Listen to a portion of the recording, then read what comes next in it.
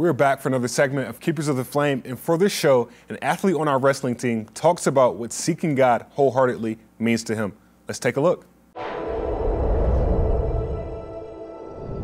My favorite Bible verse is Isaiah 12:2, which says, "Surely God is my salvation. I will trust and not be afraid. The Lord is my strength and my song, and has become my salvation."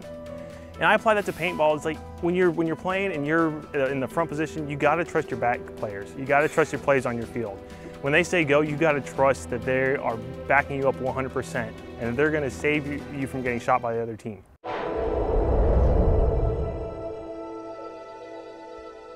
In addition to what Brian said, everything in life requires God. It may seem like our talents and abilities alone help us prevail, but it was God who really did it for us. If we fully give God our attention and our hearts, He will be there when we need Him. That will be all for this Keepers of the Flame.